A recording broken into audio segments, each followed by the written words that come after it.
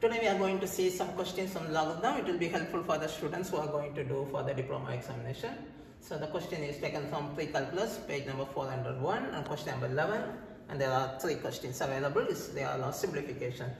Write each logarithmic equation in simplest form. So log x square minus, these are square numbers. We must know one formula for this type of questions. We know x square minus y square will be equal to x plus y times x minus y. For example, this number x square minus 25 can be written as x square minus 5 square. So x square minus 5 square will be equal to x plus 5 based on this formula, x minus 5. That's the only concept here. So here log x square minus 5 square to the base 2, take out log to the base 2, we can take the 3 outside, x minus 5. Now we can apply the quotient rule. We know the quotient rule, log m to the base, we can say e, minus log n to the base e will be equal to log m over n to the base e.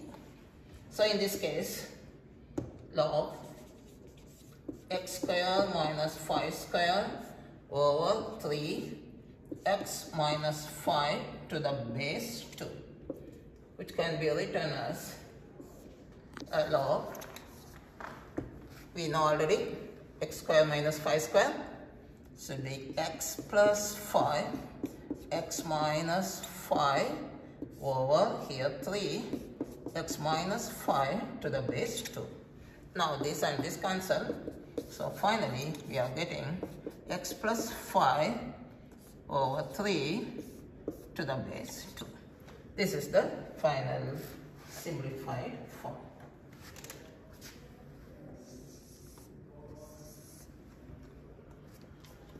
Now let us go to the question number B.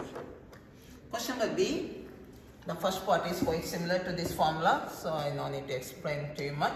So x minus 14, I can say x square minus 4 square will be equal to x plus 4 times x minus 4. The next one is a quadratic equation that should be simplified into 2 terms. So that is important. So first I will make it x square minus 2x minus 8. How you can factorize negative 8? The fact is, I can say 4 times 2, negative 4 times 2, negative 8, negative 4 plus 2, negative 2. So negative 2x can be written as negative 4x plus 2x. So x square minus 4x plus 2x. Instead of this 2x, I changed it into like this. Please understand, the value didn't change, minus 8. Now we can take the first 2 terms, we can factorize, take x outside, x minus 4, plus now the second part, take 2 outside, so x minus 4. Now you can see x minus 4, common term, factorize x plus 2. Okay, now we are good. Log x square minus 16 can be written as x square minus 4 square over, instead of this one, x square minus 2x minus 8 can be written as x minus 4 times x plus 2. So this can be written as x plus 4 times x plus 2 to the base 7. So log x plus 4 times x minus 4, this one, over x plus 4 times x plus 2 to the base 7. Now this term and this term will get cancelled, and finally we got log x minus 4 x plus 2 to the base 7. So that is the final simplified form.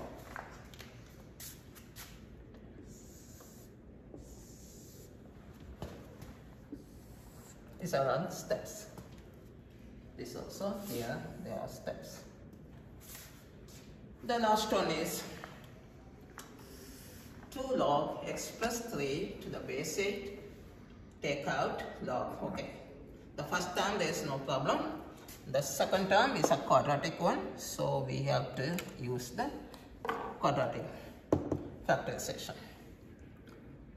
So x square plus x minus 6.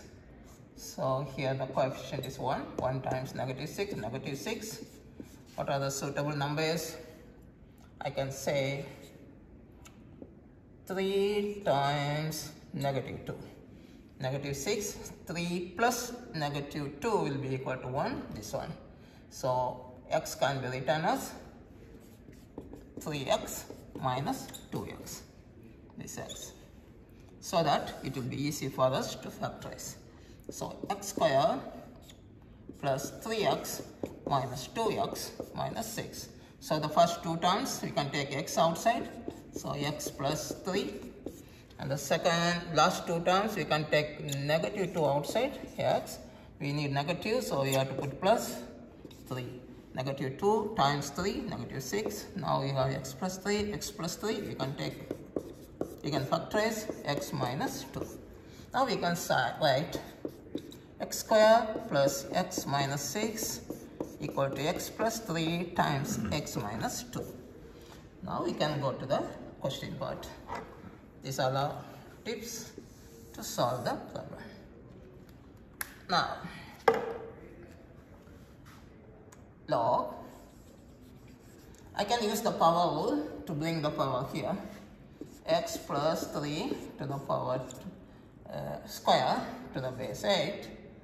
This one, instead of this, okay, I write one more step. X square plus x minus 6,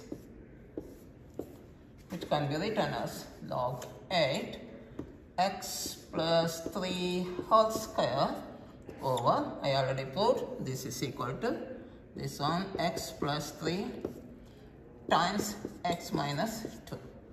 Now, this part and this one cancel. So now log x plus 3 over x minus 2 to the base 8. So this is the final form, final simplified form.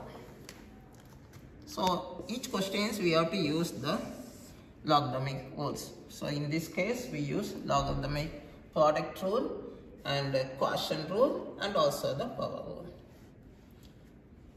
That's all. Thank you for watching my video. Please subscribe to my channel so that you can see the new videos.